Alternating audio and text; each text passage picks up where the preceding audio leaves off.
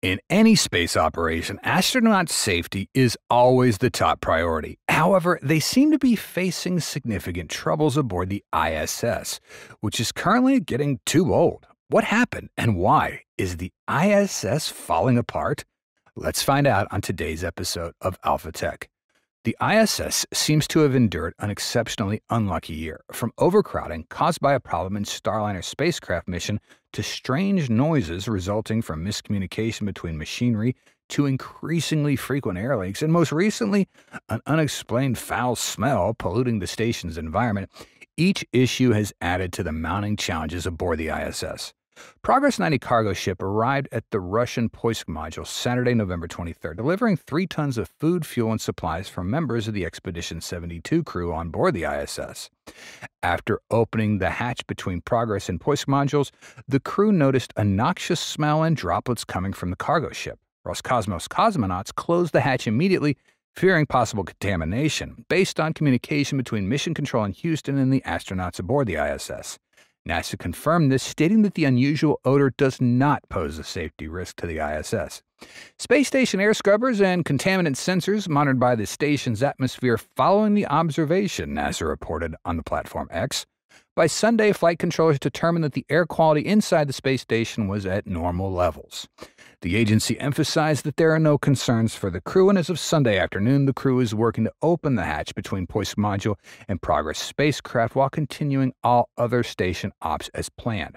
However, these assurances might be a bit superficial. The reality is, Russian cosmonauts reportedly donned protective equipment and activated the air filtration system in their module to cleanse the station's atmosphere of potential contamination. The U.S. segment of the space station also activated their own air filtration system with a contamination control system monitoring the situation while the hatch of the Russian Poisk module stayed closed. NASA astronaut Don Pettit reported a spray paint-like odor in a U.S. module, suggesting that the unpleasant smell may have spread to other compartments. At present, there's no additional details about the possible contamination, as it's unclear whether the odor is related to the Russian cargo spacecraft. The United States suggests that the smell originated from gases emitted by the Progress cargo ship, while Russia points to the Poisk module's docking mechanism as the source. NASA's directed further inquiries to Roscosmos, while NASA News Chief Kelly Humphrey stated, "For any detailed info on what caused the unusual odor, please contact Roscosmos." When approached for comment, Roscosmos did not respond. It appears that both the ISS and Roscosmos are attempting to deflect blame for this unpleasant smell. Both the U.S. and Russia seem uncertain about pinpointing the exact source of the odor, despite earlier claims. According to the schedule, Russia's Progress 90 cargo ship will stay docked to the ISS for 6 months before returning to the Earth's atmosphere, where it will then burn up with the wasted materials brought aboard by the crew. Hopefully, this unusual and potentially dangerous odor quickly gets resolved. The primary concern remains the safety of the astronauts currently on their mission aboard the space station. In a closed environment like the ISS, the emergence of an unusual odor can have a profound impact on the astronauts' lives. From a physiological perspective, foul smell can trigger immediate reactions. Some astronauts may experience mild nausea, headaches, or heightened tension. Psychologically, persistent unpleasant foul smells pose significant challenges. Being confined in a small, sealed environment with no escape from the smell can elevate stress levels, lead to mood swings, and even create a sense of claustrophobia. To manage this stress, astronauts often rely on mental techniques and personal routines. Bad smell can also affect personal hygiene and social interactions with the ISS's already tight quarters.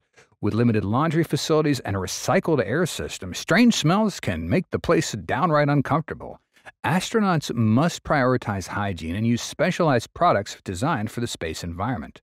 Foul odors are more than a mere nuisance. They also provide critical scientific insights into the station's environmental conditions. They can indicate air quality, equipment functionality, and the complex interactions of materials in a sealed space environment. Although no space agencies pinpointed the exact cause of the strange odor on the ISS, it's undeniable that Russian spacecraft and even Russian modules on the station have suffered significant setbacks due to persistent leakage issues over the last few years. The Russian module on the ISS has been deteriorating. In 2019, an air leak was discovered on the PRK module, a vestibule connecting a docking port to the Zvezda module, which Roscosmos launched in July 2000. Earlier this year, NASA classified the leak as a high-risk issue after the air loss rate doubled, from 1 pound per day to just over 2 pounds.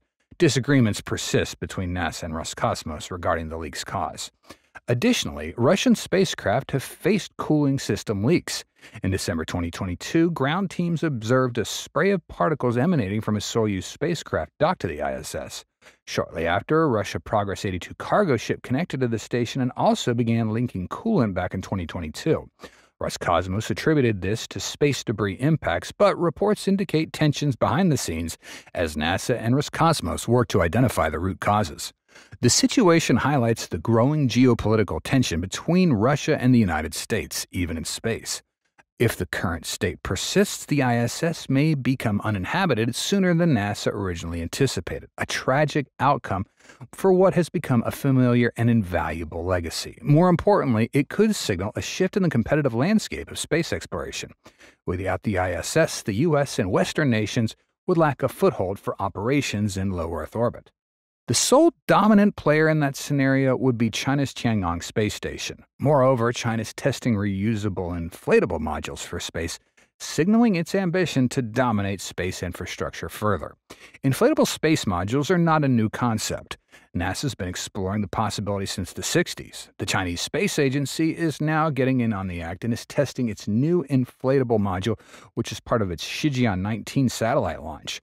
To get it into orbit, the capsule was compressed and folded and then inflated once in orbit. Following completion of the tests, it re-entered the atmosphere, landed in the Gobi Desert on October 10th. The goal is for this to be used to extend its space station the same way NASA has been exploring the expansion of the ISS. The idea of inflatable space capsules offers a lightweight solution that simplifies the launching process. Their development started back in the 1960s, but real progress was seen with projects like TransHub that looked at new advanced materials. Even though TransHub was canceled, it was a precursor to ventures like the Bigelow Aerospace module, known as BEAM. It was tested back in 2016 aboard the ISS and proved that the concept could work, making it an invaluable part of the future of space exploration. The Chinese National Space Administration has now started experimentation with inflatables. They've long been a major player on the global space stage since it was founded in 1993. Some of their successes has been Chang'e's lunar missions and the Tianwen Mars explorers. Since 2021, Tiangong space station's been in orbit high above Earth, and there are now plans for crewed lunar missions. On September 27th, the CNSA launched their Shijian-19 retrievable satellite from Jinquan in China. A test inflatable module was developed and manufactured by the China Academy of Space Technology as a landmark step in getting an inflatable module to orbit. They confirmed that the inflatable, flexible, sealed module completed a successful orbital test. The module is a sealed structure made from composite materials, much like the BEAM module.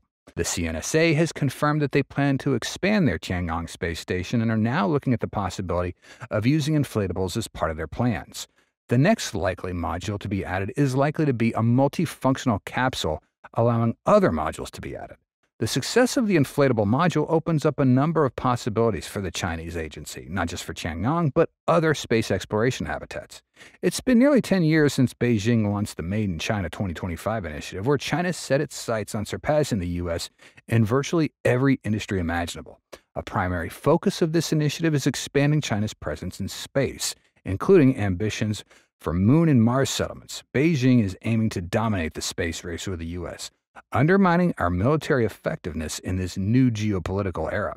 For this reason, addressing certain issues within the U.S. space industry should be top priority. The government must facilitate the development of technologies for space exploration, particularly SpaceX's Starship, which currently faces constraints imposed by certain environmental agencies. Hope they figure that out soon.